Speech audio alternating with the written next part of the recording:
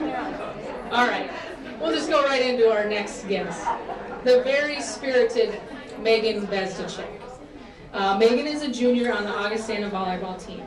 She has been named to the NSIC All-Academic Team 2 years in a row. In 2009, Megan was one of the leading hitters on the team, averaging 2 kills per set.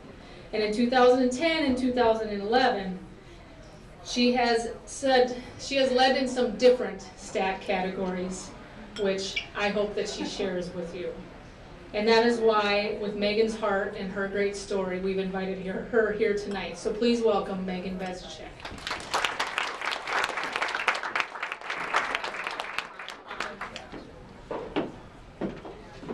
All right, well, I'm Megan Bezdicek, and I am glad that I finally have a classification as a class, because I'm technically a senior. Sophomore, actually, who knows? We're just letting it roll. But I'm originally from Jackson, Minnesota, and I'm triple majoring in athletic training, which I will have my degree in just a few short weeks. And then I'm also a biology secondary education major, which I'll be returning to Augie to finish up next year.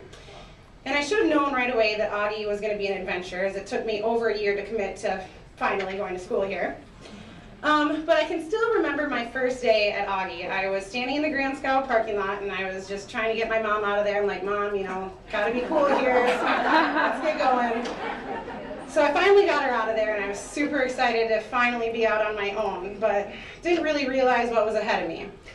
So I'm sitting in my team meetings, and I'm like, you know, I just really don't feel very good. And I leave, and I look at my roommate at the time, and I go, I'm not feeling good. And she goes, you're just homesick, you know, you're going to be fine. So I'm like, all right. So I lay down to take a nap, and I wake up, and I'm like, oh, this isn't going to be good. So I run into the bathroom, and yes, pretty much. And I'm standing underneath the hand dryer, and one of my teammates, Bree, comes up to me, and she's patting me on the back. She's from Illinois. I'm from only an hour and a half away.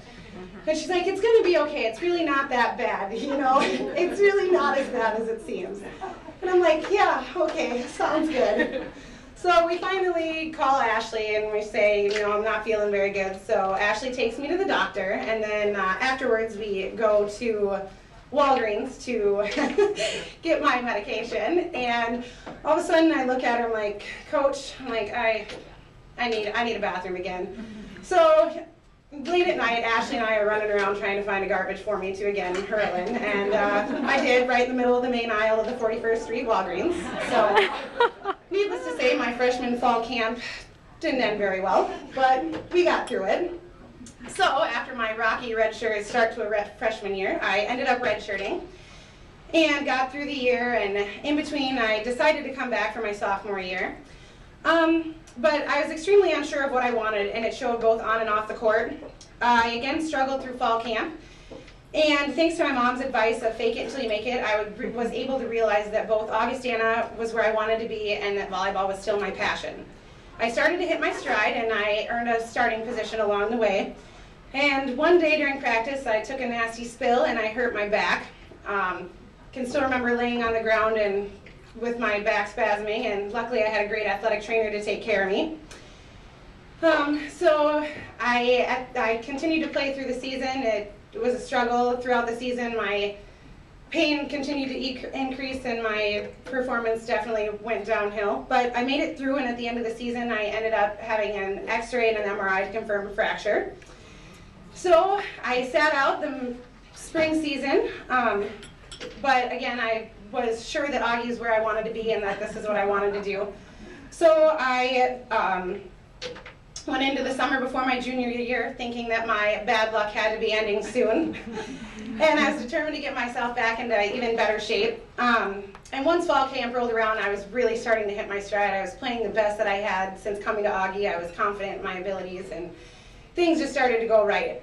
And then the first game of the season rolled around, and I came down from a hit, and I hurt my knee, and I knew instantly that something definitely wasn't right. And when I got back to Sioux Falls, my athletic trainer again told me to be prepared for the worst, and an MRI confirmed an ACL, MCL, medial lateral meniscus tear. So it was to surgery and rehab.